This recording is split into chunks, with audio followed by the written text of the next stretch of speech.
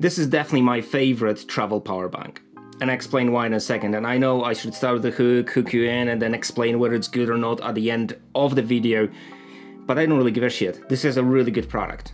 It saved my skin a number of times. I do travel a lot. I take people around the world kite surfing, and I just need reliable power sources.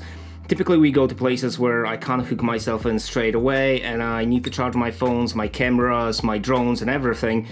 So I go through a number of power banks per year. Now, with a lot of them, what you'll find on Amazon is that they don't really have the advertised capacity.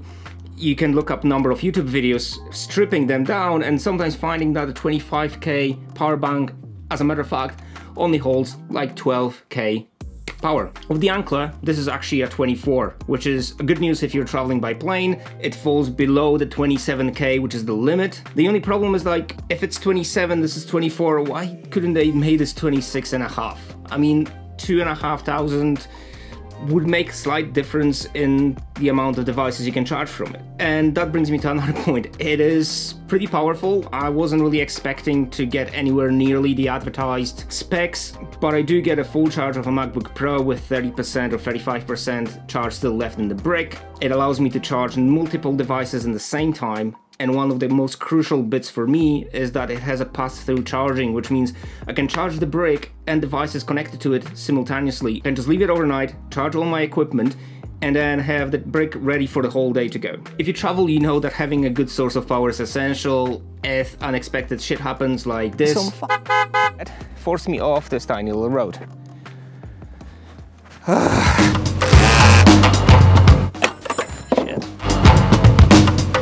These gloves are so handy. I never thought I'm gonna use them that way, but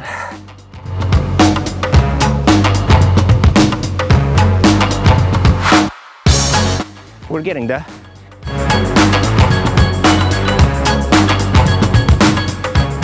Let's carry on. You'd be surprised what you can solve with a couple of zip ties and spare screws you've got lying in the van. It's alive.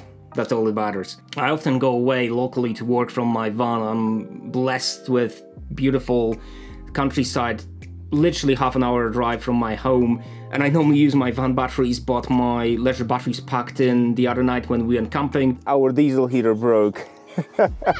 So this battery pack actually comes in handy more often than I would normally think it would. When you're chilling with a healthy Red Bull, doing your work in the middle of nowhere.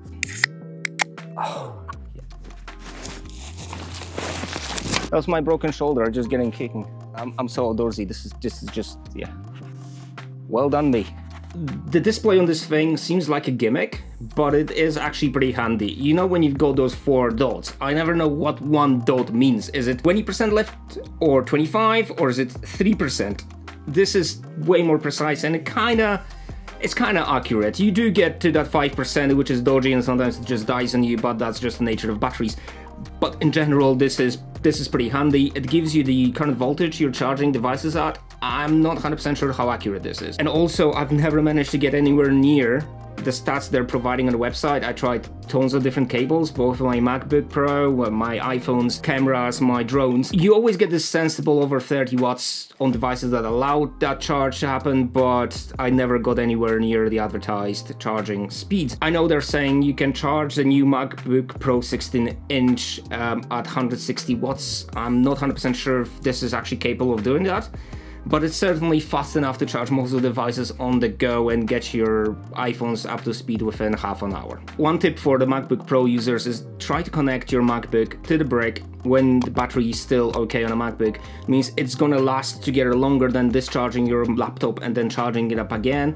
I don't know if there's any science behind it, but it feels like I get way more work time that way, rather than waiting for the laptop to discharge. Size-wise, this is not horrible. I thought this is gonna be much bigger when I go the first time. It kind of works. It is a brick. Like, you have to admit, it's a chunky monkey. But all bigger battery packs are like that. Since we're here anyway, I might just go for a quick cruise. It's a beautiful little road. Hopefully no one's gonna run me over. I mean, I had 2 accidents today already. Well, accidents. What are the chances, eh? Let's do it. So make sure you don't get run over when you're riding them. What a spectacular day. It's Scotland, it's February, and I'm in a t-shirt.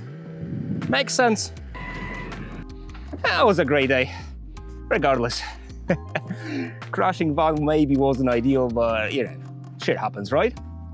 Look at this place, man. I mean, holy shit. Man, I love where I live. Well, that was a little bit of a chaotic day, but I really hope that this review helped you. This is a really good product. To be fair, we're on 22 cycles right now.